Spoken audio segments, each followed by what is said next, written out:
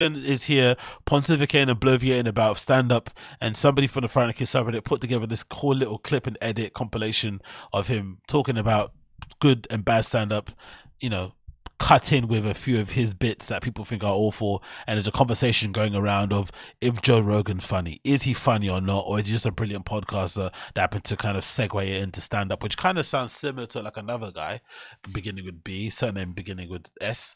But let's continue. There's a lot of mediocre comedy out there. She never says no, because if she did, I'd rape her. There was a lot of people that were doing what sounded like an impression of what a comedian should sound like. Oh, how does this work? When he comes, his whole body just erupts. Make everybody laugh before we're about to spar. I'm not that retarded! It looks fucking stupid! I'm not looking for a country motherfucker. I'm just trying to enjoy the great outdoors. And make my friends laugh when we go fight in tournaments. I'm at home, my phone buzzes, and I go, ah! This is just being gay. That's all. Ass in the air. Okay, so my hot take on this is this. Bear with me here. I don't think Rogan is not funny in the way people are saying.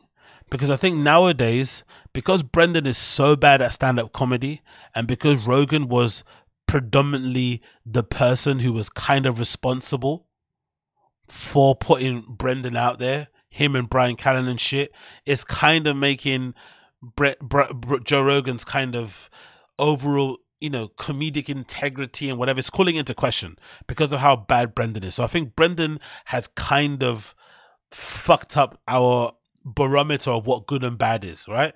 I essentially think, having watched a lot of stand-up comedy specials over the years, having trying to get into watching them more often because I do the stream, I've kind of come to the conclusion, I think a lot of people have, especially over the years, that a lot of stand-up specials are really hard to enjoy at home anyway. To watch them at home and to kind of laugh, especially if you've got your phone in hand, you're not paying attention, it's in the background. It's just difficult to kind of connect with specials. And most of them technically, maybe on the kind of, you know, conventional sense, aren't funny. But I think the major part of it is that a lot of these guys are really funny when you're in person. If you're watching them live, I think you could definitely catch some LOLs. You've got some beers down you. You've got a couple of chicken fingers in your stomach. You're definitely going to be able to laugh at a couple of their jokes. I think when you're removed from it at home, watching it from your laptop or your smartphone, it's a bit hard to connect with them. The greats can do it. Some of the best people out there that are really funny can do it, I'm sure. But overall, it's really difficult to find genuinely good like stand-ups or specials, sorry, that you can recommend to loads of people that you would think loads of people would agree it's funny or not. So I think a lot of stand-up specials are quite subjective, and comedians, I legitimately think they're subjective. So I think there are people out there who enjoy the Rogan's way of doing stand-up, the whole shouty thing he does, the physical comedy side of things, the humping of the stool, the weed jokes, all that shit. There are people out there that enjoy that level of comedy. It's not for me personally. I think it's redacted as fuck to hear a guy who just started smoking weed in his 40s talking about I'm so high and shit. It's kind of cringe, right? It's like him coming out in a pair of weed socks and shit. It's just a little bit lame. The obsession with talking about monkeys and, you know, all that shit, like DMT, whatever, the stuff he talks about in his podcast, I just can't do with it. But I also don't think it's his fault. The fact that he's got the most popular podcast in the world and sometimes the fucking lines get blurred, it kind of is what it is. But I'm sure people out there do enjoy it. Is he not funny in the way that Brendan Schaub is not funny? No. And I don't think that's fair to say, because Brendan Schaub is not funny in a way that we can all agree Brendan Schaub shouldn't be doing stand-up comedy. He shouldn't be doing stand-up. Brendan Schaub is nearly 10 years into stand-up, and all he's got to show for it is fucking, putting sriracha on fucking cookies and calling it a Mexican cookie. That joke about fucking the Texas, you know, mayor and shit, whatever, horrible jokes. And he's nearly 10 years in. So clearly he just doesn't have it. And I think there is something to be said for starting stand-up, you know, in your mid-30s, when you are a professional athlete your entire life. It's just really difficult to become funny. But we can categorically say, all of us can agree, that Brendan Schaub is not funny, will never be funny, no amount of time will make him funny, and he shouldn't be doing stand-up comedy. That is a wrong way to judge comedians. You shouldn't be judging them from, are you Brendan bad or are you some, Dave Chappelle good? That's not the good barometer to say, personally, for me. Whereas I think like because I don't think, I have to question your I have to question your level of redactedness if you genuinely think Brendan Schaub is funny. Like, I have to generally question your ability to kind of look after yourself. If you legitimately watch his special and you're laughing, you go and buy his tickets and shit, go and see him all around the country because you think he's funny, that just doesn't make any sense. But I definitely do think there are people out there that will enjoy Rogan's version of stand-up. For sure. What do you guys think in the chat? Is my take redacted? Do I have a point? Or what else? Let me know in the chat. What do you think here? Yeah, we're not the same people if you generally think he's funny. Yep, agreed that, Natashki. What people are saying, yeah, Bappa has given us more lows than any comedian ever has, not deliberately. Big good point, Tyler Durden. Cheesy take, says Megan Fan. Fair enough. All my friends think I should be a comedian. Sounds like all my friends say I'm a good comedian. I'm a good enough cook up in a restaurant. Exactly, Robert Means, agree. Red Band hangs out comics. Uche saying if there are people out there who like Very then there are deaf people who like Brett Rogan. Okay, I agree with that one. Crashes, he makes jokes on his radio show. Vagabond says he could be this is constructive criticism. No, Vagabond, I don't agree with this one. This is something people have to let go as well. This idea that Brendan's going to listen to constructive criticism and he's going to suddenly be a good stand-up, it's not happening. If it would have happened, it would have happened already. The guy's never going to be funny. Never, never. Think about it. He's nearly 10 years in. I think, if I'm not mistaken, Gringo Pappy marks his 7 or 8 year as a professional stand-up. 7th or 8th year. Usually the second special is better than the first, usually, for the most part. Especially if you wait the designated time. I think most stand-ups say they wait around, over 5-year mark before you do your first special. But usually the second special should be better than the first. Obviously the first one maybe is your life's work, but in terms of your stage presence, the way you kind of, your breath control, your pacing, maybe in cleverness and how you're using lines and words, all that stuff should be a little bit more fine-tuned. Think about it. Gringo Pappy, how much better is that than You'd Be Surprised? Not much. My hot take is that You'd Be Surprised is better than Gringo Pappy. I know it's an hour long, but I legitimately think he came across, it's hard to even say because You'd Be Surprised is so bad, but I generally think You'd Be Surprised is better than Gringo Pappy. I think he's actually regressed. He's actually got worse over time, if that's possible. Like, it's weird to say, he's actually worse if possible. So this idea that he's going to get better with constructive criticism, let's just mark that out. It's not happening. He's not meant to be a stand-up. He should be just be doing live podcast shows, which he would make a killing on, I think. There's loads of, I think there's more T-Fat-K fans out there than Brendan Schaub fans. Especially if you combine Brendan and Brian Callen's fan base. Brian shouldn't be going on fucking Crowder and getting cucked, personally. He should be going on the road with Brendan, right? And getting cucked by somebody that he actually knows and that he actually likes. And they should be doing shows under the T-Fat-K umbrella and doing live podcast show things with skits and bits and shit, whatever. That's what they should be doing.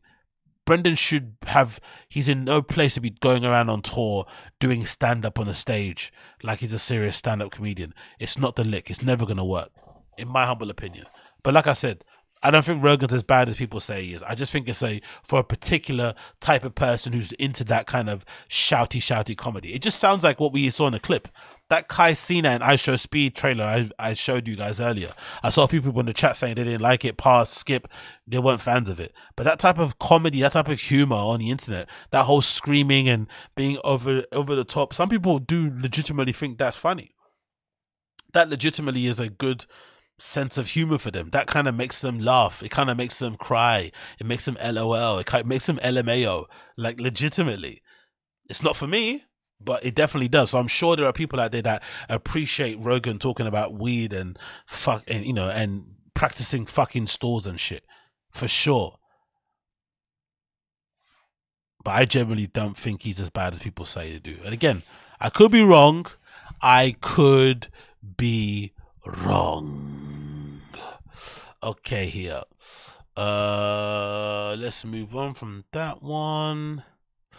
Oh yeah, let's see. And then obviously to add on to this one as well, there's this page as well I want to quickly check out and see what people say regarding it. This is an Instagram post courtesy of the Instagram page Unathletic Brand. I think this is where I kind of saw the general conversation around Joe Rogan and his comedy, whether or not it's funny or not.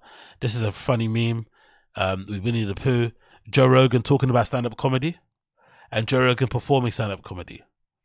This is the thing, I think when Rogan's talking to the right guest, like I think when Rogan spoke to that guy that's a germaphobe, I forgot his name, I think that whole comedy shop conversation was really entertaining. I really enjoyed that. It depends who he's speaking to. I don't actually mind the whole business of stand-up conversation. It kind of works sometimes. But it's just funny how people get really pissed off when he starts talking that way because they think his comedy isn't that great. But I legitimately do think a lot of the reason people act that way with Rogan is because of him promoting and pushing and platforming fucking Brendan Schaub. I think the fact that he told Brendan Schaub to be a stand-up comedian and essentially co-signed him in a weird way has sullied people's impression of Rogan in general, which I think is unfair because if you really kind of do the science and the law, Rogan never really ever said that Brendan was a good stand-up. He said he's a funny guy on podcasts and shit and whatever, but I never once heard him say Brendan is funny on stage, you should go watch him perform, buy his tickets. He's never been that guy. He's always gone out of his way to never really say that. And I think he knows deep down that that guy stinks when it comes to comedy. Let's see what people say in the comments here regarding this post. So I'm curious to see that. What people are saying here. All this Rogan bashing. I know who your first sponsored athlete should be. Okay, heard it both ways. His podcast is overrated as his comedy. Process that information in whichever way you choose. Do you guys think that? I don't think that's true. Do you guys think Joe Rogan's podcast is overrated? I think in terms of like, I like to rate podcasts in terms of like background listening ability. If I put it on in the background, will you make me want to turn it off? Because you just kind of leave it just to kind of listen to in the background as you're doing other shit. And I think Rogan's got a pretty good, decent replay value when it comes to background, you know, sounds. The only times I want to really turn it off is when there's too many ads. What do you guys think? Oh yeah, that's good. Good point, Teju. Thank you for the tip. I should do a poll.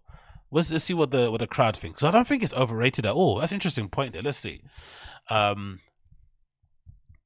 Do you think Joe Rogan's podcast is overrated? No, podcast is overrated like his stand-up comedy is.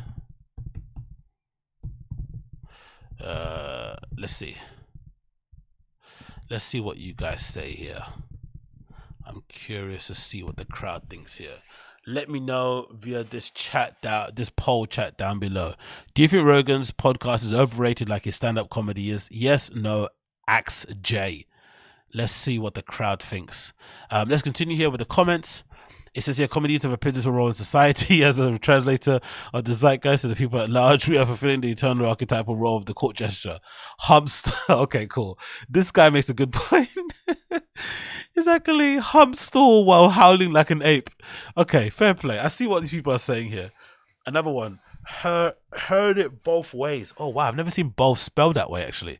I see it spelled the BAWLTH way, but I've never seen it spelled the BOWF way. Both ways. I love the pronunciation and spelling here. It continues. No stores are safe. Papato is a murderer bee. Absolute beast of a comic. Thank him bee. Comedians are Netflix, papa. What are we doing here, papa? We don't matter, dicey, talking about comedians, son. Honestly, this is fucking amazing. Pick up the comments. There's loads of homeless cats in there. But I guess the crowd have spoken. A lot of them don't fuck with Rogan's comedy. But let's see what the poll's saying. What are the people saying here? I don't think his podcast is overrated at all, man. I think that was a horrible thing people are saying here. Okay, so far 50% people saying it's overrated. Wow. Okay, we've got a lot of people here not fans of Rogan, and I guess. Obviously, topics get a little redundant, says Robert Minas, but there's so many hours of content that's normal. Yeah, exactly. And also, I just think in general, for the level of guests and stuff, I think overall, I think he does a really good job. Max Fisher said I would overrate it as well. Max Fisher, what do you say here? I would be over it if it thought Will Ferrell was a comedian. Paul Rudd's a great comedian, Max Fisher says. He looks like a Hobbit's farm. Charles Lucas says it all depends on the guest, but it doesn't have the pull for me to watch every episode, only if topic interests me. Can you imagine how many LA comics have been living in fear? Those boys have been raping, bullying on Rogan's name. True. Shared cow. At some time in the past, it made more sense to hold a podcast and put Joe Rogan in high regard for his role in society. To be honest, not as Ty Durden said the truth.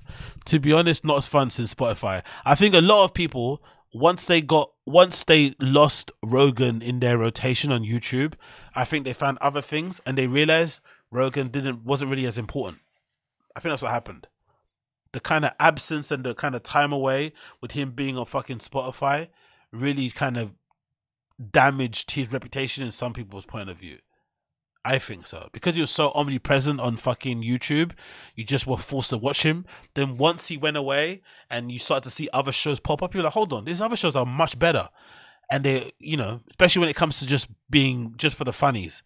If you're just there for the funnies, you don't care about fucking, you don't care about culture war shit. You don't care about cancel culture shit. There's so many other podcasts you could be listening to. And I think nowadays, the last thing I want is to hear a comedian telling me how I should live my life. I'm not going to lie.